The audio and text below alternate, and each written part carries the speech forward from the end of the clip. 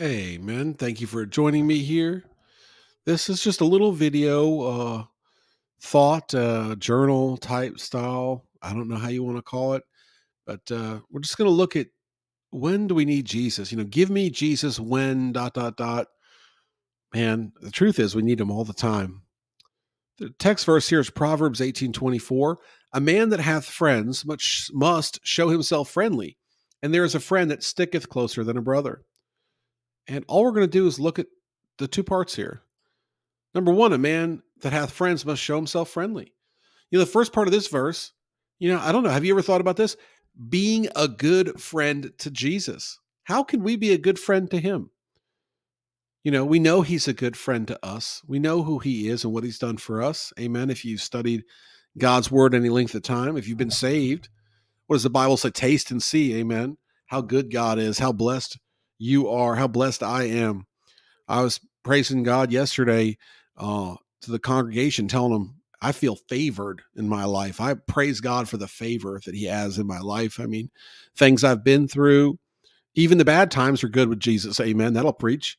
He's so good. And so we know he's good. So let's start here with how can we be a good friend to Jesus? Again, I want to mention too, a lot of times when I'm preaching about drawing close to God, people want to think, oh, well, is this a requirement? No. I mean, we're saved by grace alone, through faith alone, in Jesus Christ alone, specifically what he did on the cross at Calvary. We're, we're saved by grace, amen. And that salvation that we have should bring about in us fruit. We should be not just fruit of winning souls and stuff, but how about fruit of being close to Jesus? By the way, if you're close to Jesus, he'll use you to win souls. First part of this verse, a man that hath friends must show himself friendly. How do we show ourselves friendly to Jesus? Well, I sometimes, every once in a while, I like to take something in the world and I like to take that list and then use it to showcase something godly. And I don't know why, but it's just kind of I guess the way it is, as a Christian, you look at the things of God as the highest level, right? And sometimes people will, maybe get lost in some of it, the theology behind it or whatever it may be. But everyone can understand some of the basic tenets of good friendship. So I took Psychology Today. That sounds like a reputable source. I took a list of what they said, and they do it. They wrote it about being a good friend. They wrote it as I am trustworthy, I'm honest, etc. So that's why it says it like that. I just took this list from Psychology Today. I am trustworthy. So apparently a good friend is trustworthy. That makes sense, right? And so if we are a good friend to Jesus, can Jesus trust you? And what I mean by that is, can he trust you to be obedient? Or are you disobedient, rebellious, lacking faith? It's easy to fool man. Hey, you could fool me. If you came to me and said, I'm a big time Christian, I'd believe you. I'd take you at your word. Unless there was something that was evident that wasn't good, I would say, okay, well, maybe there's not fruit there, but otherwise I'll take you at your word. But Christ looks upon the heart. Amen. The word, it's a thought, it's a discerner of our thoughts, of our heart. Amen. And we know Jesus is the word. So can Jesus trust you? Can he trust you to be obedient to him? If we are a good friend to Jesus, we should be trustworthy. And that means that we're not flaky. We're not wishy-washy. We're not lukewarm Christians. We're not here, there, and everywhere. We're not on fire for God one day and the next day we don't know who God is. We want him to trust us. Again, not because we have to fulfill some kind of law, but because we want to. We want to be a good friend to Jesus. Are you trustworthy? And I think that that's something that we know deep down whether we are or not. And I think it's something we all can work on, being a good friend to the Lord, being trustworthy to him, which just simply means that we are consistent. I am honest with others. Are we honest with Jesus? Or is there something we're hiding from him? How can we be a good friend to Jesus if we are acting hypocritical, or if we're hiding something, if we're not being truthful? When I was in school, I had some friends, quote unquote, and they had an inner circle. Within those friends, there was an inner circle where they would tell each other secrets and stuff. And I was not in that inner circle. Now, I'm sure there was good reason I probably wouldn't have kept the information quiet. But either way, it kind of hurt me. I never felt like I was good friends with them because they were hiding something from me. And if I was their good friend, why would they do that? Are you honest with Jesus? Are you hiding something from him? If we want to be a good friend to the Lord, we need to be honest with him. God does not expect perfection, but I believe he does expect honesty. And that idea comes through when we repent before God. We ask God to forgive us. We're not like, God's not going to say, okay, In order to be forgiven, you must climb 100 hills. No, God will forgive us. The Bible says he's willing and able to forgive us, that he desires for all to come to repentance. God wants to forgive us, whether it's a big sin, whether it's a little sin, anything in between. I'm to the point where if I say something I think might not be appropriate, or I'm thinking about something, whatever, I go to God immediately and I ask him to forgive me, to point out if it's wrong. Again, almost like real-time repentance. That would be a good message. Amen. Go to God right away. Be honest with him. And I believe that's all he wants, is us to have faith in him and be honest with him. Amen. We're saved by grace alone, through faith alone, in Jesus Christ alone. We're justified by faith. And part of faith is simply trusting him. I am generally very dependable. Do you stay close to Jesus, or are you coming and going? Again, are we dependable? Can God trust us with something? You want to do something from God, for God, but you get yoked up in the ways of the world, and it's very hard. And the Bible talks about this in the scripture: a double-minded man is unstable in all his ways. And I can think of an instance, a man in the ministry, and he generally wanted to do something for God, but he also wanted to be big in a certain area of the world. And unfortunately, that ministry really suffered, because we need to be dependable. And I guess the term might be sold out to God, as in, people, when they look at you, do they say that person is a Christian, tried and true? Or do they say, depends what day? Sometimes they are, sometimes they're not. Depends, is it morning or is it night? I always hear old time preachers talk about how this person is the same on Saturday night as they are on Sunday morning. Would that be true for you? Are we dependable? I am loyal to the people I care about. Are you loyal to the Lord? Are you sticking close to him? Again, this is all biblical, because this is all from Psychology Today, but I can think of scripture for pretty much every point here. I am loyal to the people I care about. Are you loyal? Think about that. I think it was John 6:66, 666, devil's number there, when all these people were following Jesus to see the miracles, to eat the free food, so to speak, to get all the benefits. And then he starts talking about some tough spiritual truths about eating his flesh and drinking his blood. And many, the Bible says in John 6:66, walked with him no more. They weren't loyal. Loyalty is not tested when things are good. It's easy to be loyal to somebody when they're doing well and there's a benefit for you. It's much harder to be loyal to someone when everything is not going well. Amen. And so maybe there's times in your life when you feel like God should be blessing you, and he's not. If anything, he's allowing bad things to happen here and there and everywhere, and your faith is being tested. Hey, guess what? Are you loyal? Are you loyal? A good friend to Jesus, you're going to be loyal. And again, our text verse here, a man that hath friends must show himself friendly. We want to be close to the Lord. We must do our part too, I believe. I'm easily able to trust others. Do you trust Jesus? A good friend will trust him. Another word for trust is faith, is it not? Taking God at his word. Is your hope and your faith in him alone? To be a good friend to the Lord, you have to have that trust level, that trust factor, where you trust him. And that can be difficult when maybe there's a scripture that's difficult for you to handle, one that is advising you to do something you don't want to do. I'll give a personal example. As I got into the scriptures in my, I guess it'd be early 30s, there's a lot of content, if you will, words in there, chapters, verses, etc., addressed in the New Testament to like submitting to Christ, being obedient to Christ, taking up your cross. And I'm like, this doesn't sound good. Well, what about this thing that I wanted to do that has nothing to do with that? What about this thing that I wanted to do that would have been opposed to that? It's very difficult. The idea is almost like wrestling with God, as Jacob wrestled with God. Amen. We are to trust Jesus and have faith in him, so that when we are commanded in his word to do things, we're open to do it. And we are trusting him that he has the best interest for us. Romans 8:28 tells us all things work together for good to those that love the Lord, to those that are called according to his purpose. So as we trust God, we're led by God and we're blessed by God. And that's a fruitful cycle. But that cycle does not start with a blessing. It starts with trusting. And that can be scary and difficult. But that's being a good friend to Jesus. I experience and express empathy for others. We often talk about this idea of having empathy for the poor and the needy and so forth. And that's very good. And that's biblical as well. But do we have empathy for what God did for us? Do we understand his passion? We understand his sacrifice. We understand that without his blood, we couldn't be saved, and that it had to come to the blood, that it wasn't something that could be done lightly.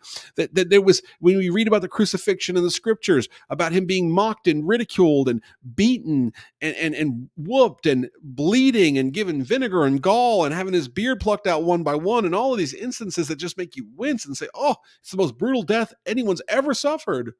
Do we have empathy? Do we understand his passion?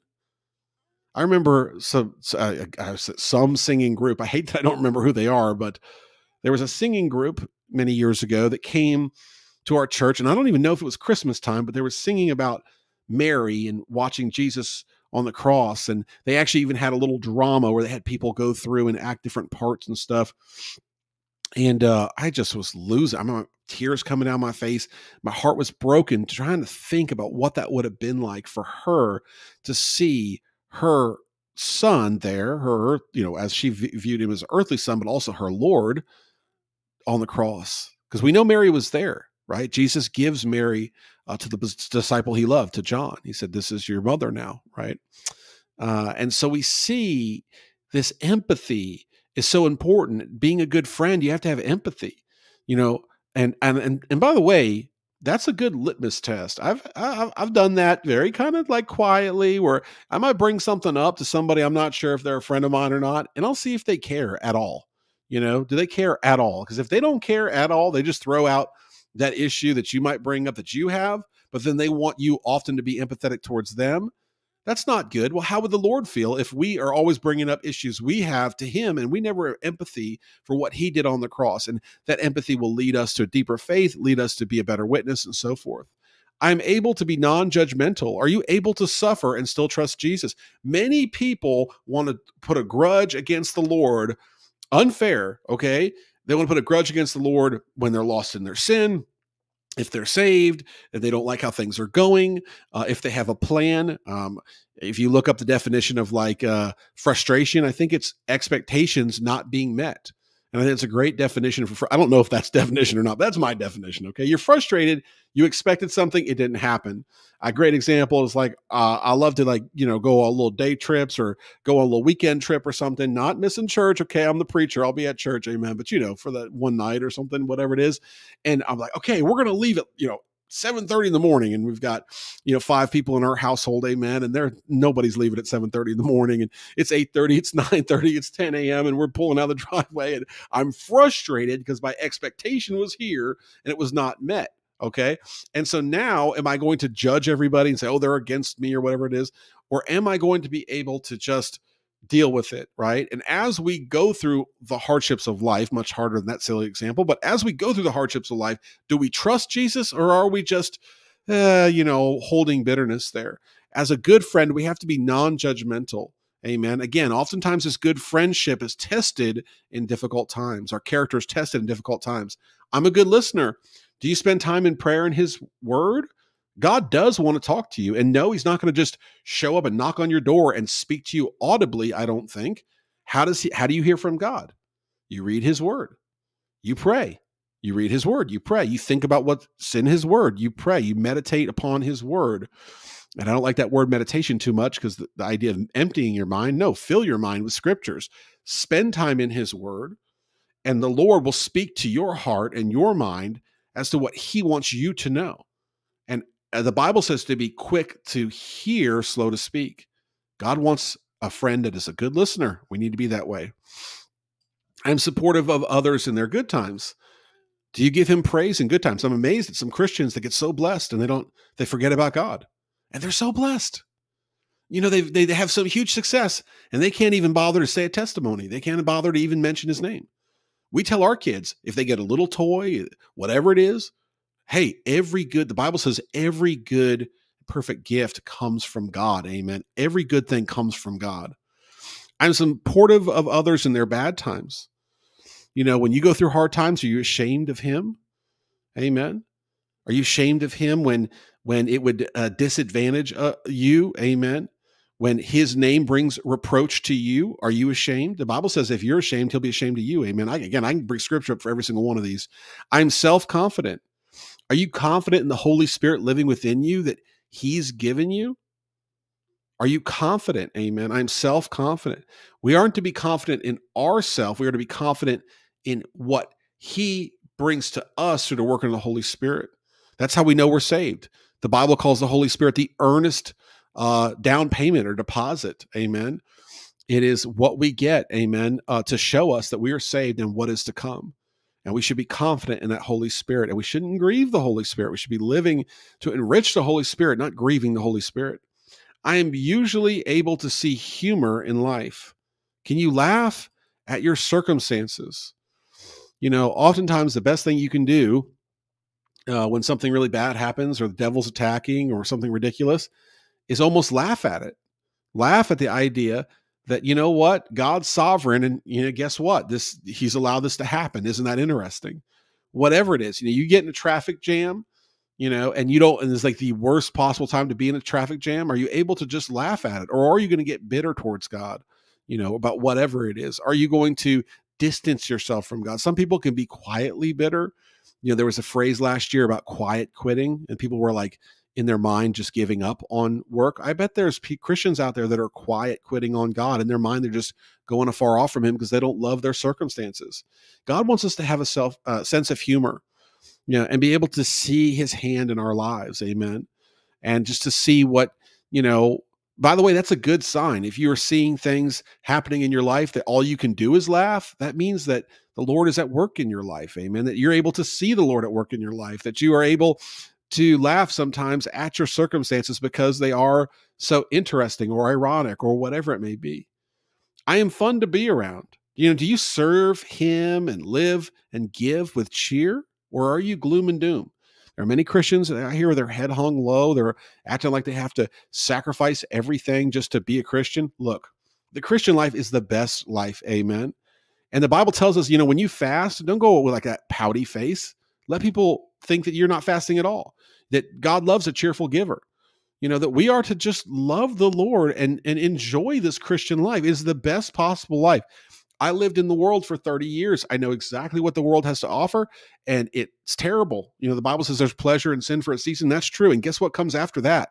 You get paid. What the wages of sin? That's death. The wages of sin is death. Wages of sin are death. We die spiritually. We get far off from God when we live in sin. Everything that's promised in this life lets down and disappoints. Everything that God gives us is good and wonderful. Amen. And if the Spirit of God is there, you could have 2-3 people sitting in a room staring at a table with a coffee cup and be happier than the happiest person on earth. And if the Spirit is not there, you could have every accoutrement, every rich, every dainty thing in the world, and you'd be miserable because you won't know what true joy is. So we should be fun to be around. We should be happy. And look, if anyone knows me, they know that there's times that I'm not happy. Amen. I get frustrated, down and out. Amen. We had some missionaries stay in here recently. I won't say their name, but one of them, they called him Angry Bird because he was always mad. And look, and I know exactly what they're saying because he's, I'm the same way sometimes. It's like frustrated about something or work thing or whatever. But at the end of the day, we just have to praise God. We got to be fun to be around. Nobody wants to be around that whiny, miserable person. Amen. Nobody wants that. So to be a good friend, we got to be fun to be around. You got to be excited. When you see an individual that is going to be fun to be around. That's something about how God would have us to be happy, to have joy in him, no matter our circumstance. And when we tie our joy to God and he's our anchor, and we don't tie our joy to the circumstances of this world, we can be happy no matter our circumstance. I met a janitor once at a grocery store who came to a food bank to pick up groceries because he was too poor to get all that he needed. And he was literally singing the praises of God. He was practically dancing for God. And he was a joy to be around. And the world would have said he should have been so upset about this, that, and the other, and he could care less because he was praising God. We need to have that kind of joy. Amen. And secondly here, so we got the first part, a man that hath friends must show himself friendly. And secondly here, and there is a friend that sticketh closer than a brother. Who's that friend that sticketh closer than a brother? That's Jesus. Amen. And when we think of our brother, our earthly brother, or my brother growing up, year and a half older than me. Everything my brother did, I wanted to do what he did. Amen. I looked up to him. We we could just tell each other's thoughts. Amen. He knew how to push my buttons. That's for sure. I'm sure I knew how to push his buttons. But yeah, I mean, I remember being in church one time and he was out for a bike ride. And I remember telling my wife, something happened. And I called him. He said, yeah, I just fell off the bike, and it's weird. We're not twins, but closeness of a brother is very close. I know Jenny and CJ, my two youngest, I mean, they're 10 and a half months apart. Amen. And they are best friends. They're super close. Yes, they fight all the time too, but they're very, very close. And we look at the closeness of a brother. We look at Jesus sticking closer than that. So we need Jesus today more than ever because Jesus sticks closer than a brother. Our earthly brother may let us down, may go astray, may deceive us. Think of Jacob and Esau. The Lord loved Jacob and hated Esau. Amen. And that goes very deep if you look at the people that came from Esau and all the problems there. But you know what? The earthly brother, forget that. The heavenly brother that sticketh closer than anyone else is Jesus Christ. He's not just our Lord, though he is. He's not just our Savior, though he is. He's not just our teacher, though he is. He's not just our master, though he is. He's also our friend. Amen? Our friend. It's beyond comprehension how the God of the universe could be our friend. The Bible says, I think it's John 1, that God made everything. Jesus made everything, and there was nothing that was made that wasn't made by him. Jesus made it all. That God, Jesus Christ, is our friend for those that have been saved, born again. The idea is that once we're saved by the blood of Jesus, by the way, by his sacrifice, his perfect sacrifice on the cross at Calvary and being risen from the grave, as we believe on Jesus, the Bible tells us what? That we are reconciled to God. That we are made right with God. That there's no condemnation to those that love the Lord, those that are not taking part in sin. We are close to him. We're friends with him. So when do we say, give me Jesus? And I've just thought of 10 here quickly. When we feel like we can't make ends meet. Now, I don't know where this is on your list, but oftentimes it's near the top of mine, especially being a small business owner and all these other things, and being involved in everything that comes with having I was gonna say like a family. I don't know what you say, but yeah, being a dad and trying to pay for a house, car, food, stuff. You get it. We feel like we can't make ends meet. You got to go to the Lord. He understands. He said that, foxes have holes and birds have nests, but I don't have anywhere to lay my head, to paraphrase. He had asked Peter to show him a penny. Amen. He didn't have any earthly riches. He came of no good report. He came of no good report. I think it was Nathan that said, what good can come from Nazareth? He came from Nazareth. Amen. A little know-nothing town. Reminds me of Kings Mountain, by the way. No offense to Kings Mountain. There's some things going on here. There's a donut shop here. Amen. But when we feel like we can't make ends meet, we feel like no matter what we do, something always comes up. And I'm not speaking just from personal experience. And we talk to some missionaries and stuff. It's hard sledding out there. Brother Keith at WHPY radio station we're on, they've been doing a share-a-thon, I think, for 30 years. And they've never once hit their goal. Never once have they raised enough funds they're asking literally for $200 a day for like half the year or something. That's not a lot to run a radio station. And never once in 30 years they meet their goal. I spoke to a sweet lady at Children Baptist Home. I don't think she minds me repeating this. A big, huge organization here in the Carolinas, as well as other places. I think they have an international ministry as well. And they're a foster care ministry. They're literally a children's home. They do foster care training, and they just got good-hearted people working in that system and so forth, helping these kids with no parents, which is biblical. Amen. We are to take care of the fatherless. And the lady administrator there said she had been there a long time, and they never are able to get all the bills paid at the exact time that need to be paid or something like that. She said it's the hardest, most fulfilling job she's ever had that paid the least or something like that. When we feel like we can't make ends meet, what I'm trying to do is illustrate that Christians often feel like this. We must run to Jesus. We must say, give me Jesus. And what happens is we take our thoughts off of that and we put them on the one that saved us. Amen. Who, by the way, has the power to go ahead and work these things out, which he always does, in my experience, miraculously works things out. How about when our dreams don't work out? When we have those missed expectations that I spoke about earlier. When our dreams don't work out, we must say, give me Jesus. Amen. When things aren't working out, we must say, give me Jesus, because God will put a new desire on our heart. Amen. He'll take that stony heart and give us a heart of flesh, as what the Bible says. Amen. He will help us to have godly dreams, to have godly aspirations, to have peace in the midst of failure.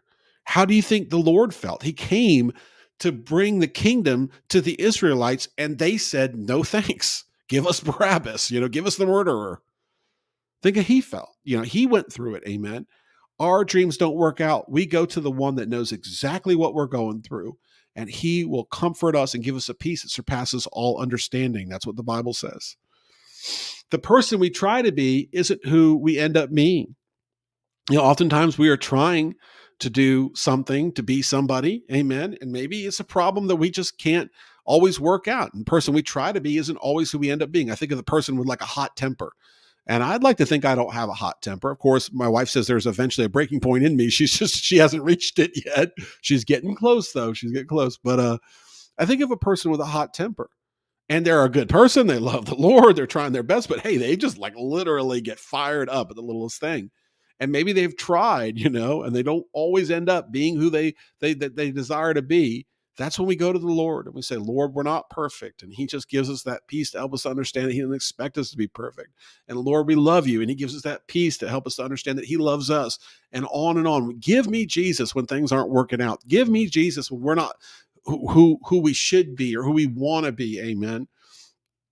As a pastor of a church, a small church, I'll see some other pastors and they'll have a nice suit on or a big building or whatever. And I'm just like, Lord, how do I measure up, God? And he just gives me a peace that's unbelievable that the world could never offer. Give me Jesus when we're not who we try to be.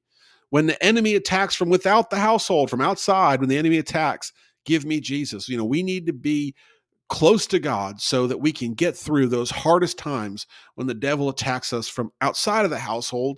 And right along with it, we need Jesus when the devil attacks from within the household. Amen. Sometimes the most painful kind of attack comes from our own family. Amen. Jesus understands. Does he not understand? What does it say when he went home to his home area? That not many miracles were done because the people didn't believe. Now that must have doubly hurt. The Bible also says a prophet is never accepted in their hometown. I gave that quiz to one of my very knowledgeable Bible friends, and even he kind of had to chew on it for a little bit. But he said, look, yeah, this is what the Lord went through. And so as we go through hardships within our own family, I don't have a lot of experience with this as a dad or as a pastor, but I've heard other pastors talk a lot about wayward children and ministering to the parents of wayward children and how hard that is, but how it's needed. Amen. And how that tears the parents up. Enemies attack from within the household. We need to say, Lord, give me Jesus, because he understands. He's been there. How about sickness takes us to places we never thought or wanted to go? Amen.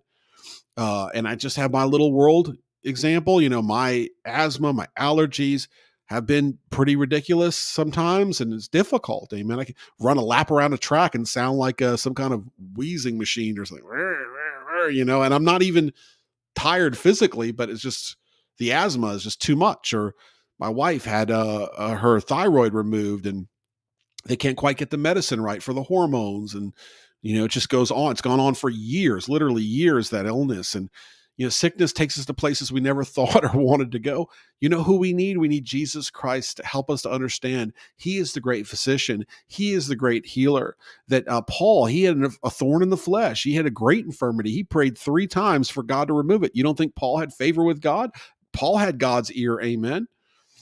And God chose not to remove it so that his power could be shown in Paul's weakness. And Paul said, then I'll glory in my infirmities. And so as we go to Jesus, we get proper perspective on our sickness. It may not be punishment. It may not be penalty. There may be really good reason behind it. And one of those many reasons is so that God's power can show through. And if that is the reason why he's given us this illness, then what we need to do is glory in those infirmities. We need to praise God for them so that his power can show through. Friends we trusted ended up hurting us or misbehaving. You don't think Jesus dealt with this? Give me Jesus. When this happens, his own disciple, his inner circle betrayed him for 30 pieces of silver. How much that must have hurt, amen? For all those that he would encounter that wouldn't believe, or that would have to, do these awful things to fulfill what God would have done, amen?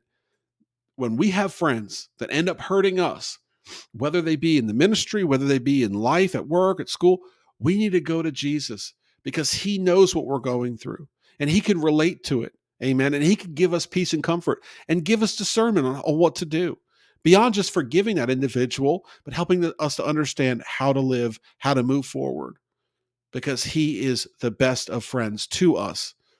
When we're sad and we don't know why, many people suffer from depression. And yes, that's rampant in the ministry. It's also rampant in life.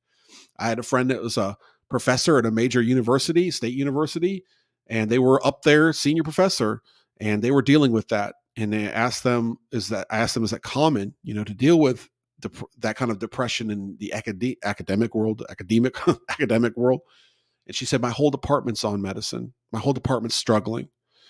There are many people, not just the professors, but everyone, everybody, that you see things in the world. And again, you have disappointments and you have stress and you get depressed. I went through a depression in my late 20s. I had lost some good friends. They didn't die. It just, the friendship fell out the bottom of the hole, whatever you say. The friendship was gone and broken.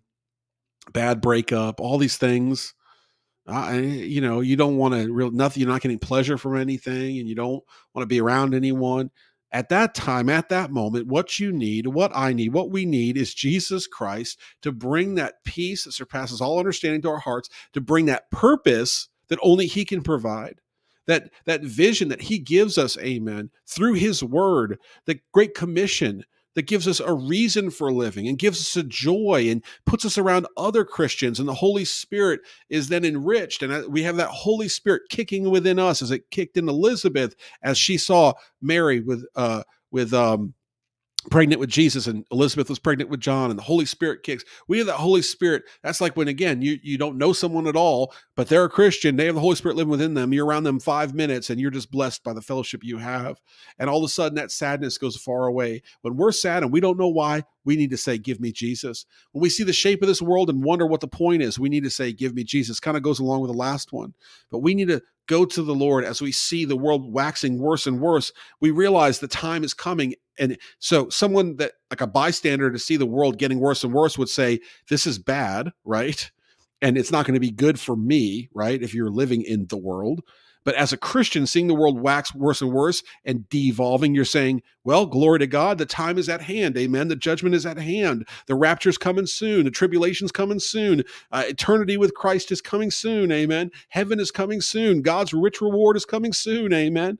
All of the good things, all the wrongs are going to be made right. Christ will rule and reign. We'll praise him for an eternity. Amen. We'll live with him for an eternity. That is what we get when we get Jesus in our hearts and our minds. And finally, when it feels like all that I've mentioned today happens at once, some people are dealing with all 9 elements at one time. It can be hard. We just need to go to him. And the world will tell us to do anything else but go to him. But understand 1 John 4:19, we love him because he first loved us. We love him because he first loved us.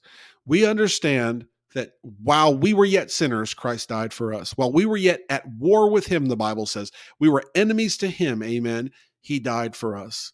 Sometimes I don't want to give my enemy a ride home. I don't want to give my enemy a pat on the back. And Christ died for the world, many of whom would refuse that free gift of salvation that he so patiently endured to give to us, dying a death more brutal than anyone had ever died.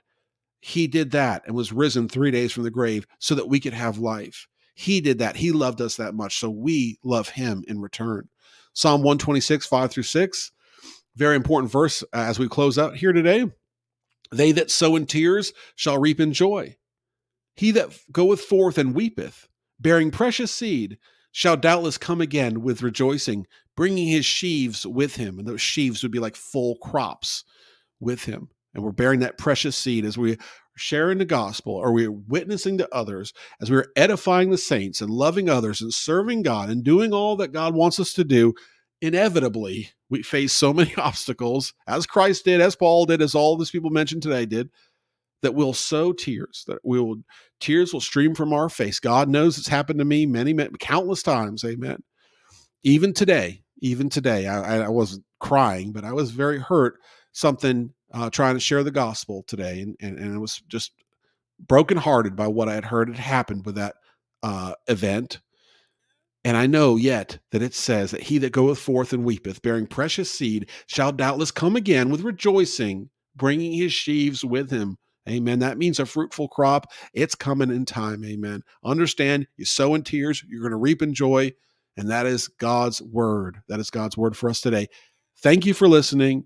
Again, when in doubt, give me Jesus. Take care. God bless. Amen.